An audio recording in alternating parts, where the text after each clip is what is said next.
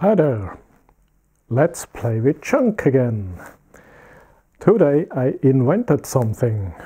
No, not the light bulb, that was someone else.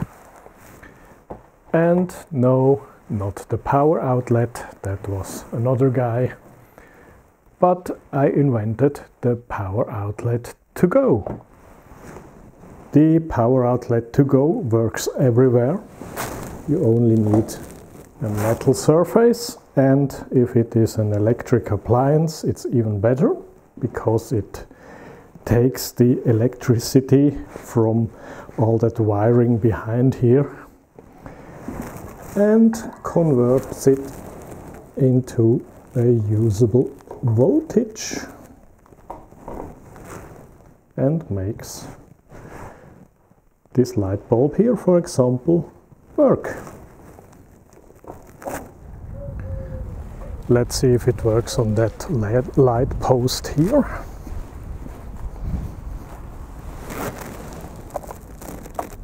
Oh no, it's aluminium. But that one could go. Let's see. Yep, that works perfectly.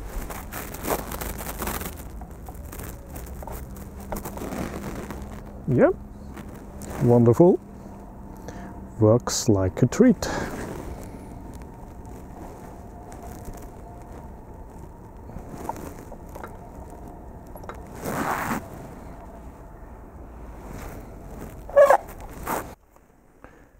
It should also work here. We have a lot of electric devices. We have a magnetic screw here, so it won't fall down, and light goes on.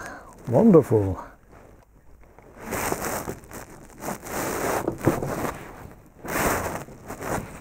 Okay, why not try it here?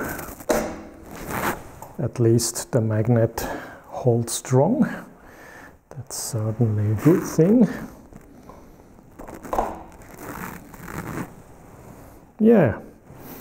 So I'm surprised that it even works here on this water-filled heater.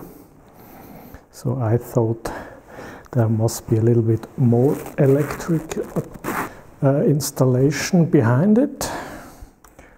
Well, of course, the magnet is only to stick it to something magnetic, something of steel, but also with a piece of tape.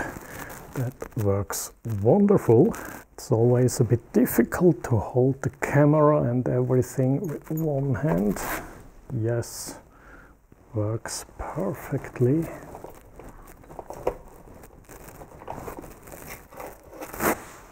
Well, you certainly think now this must be some sort of a trick, and yes, it is an electric trick. So, first of all, this is a standard light bulb. Maybe you can see that. Osram 75 watt.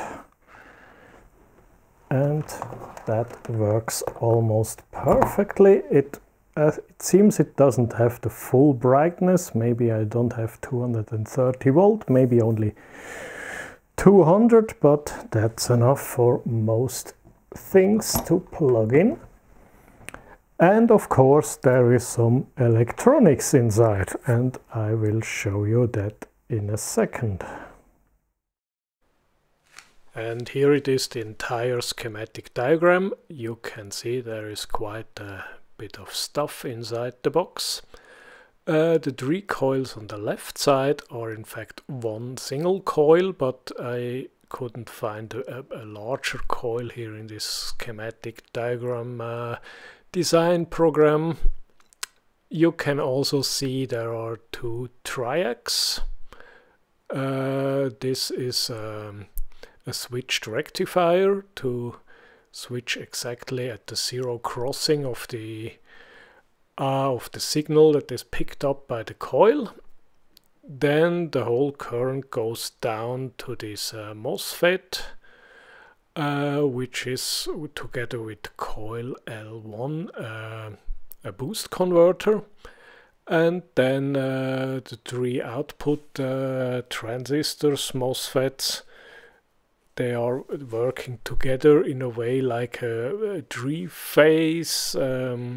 Well, at the end you get a single phase signal of 230 volt and maybe 50 watts or something.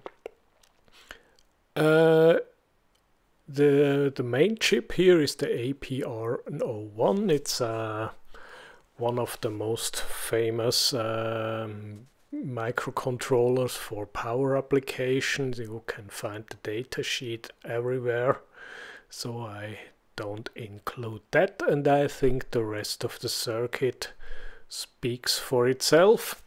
The capacitor and resistor values, well, I will keep them for myself for the moment, because I think if that really goes to work, then yeah, I'm gonna patent it, and maybe that's a useful thing for many people. Power to go. Okay, thanks for watching.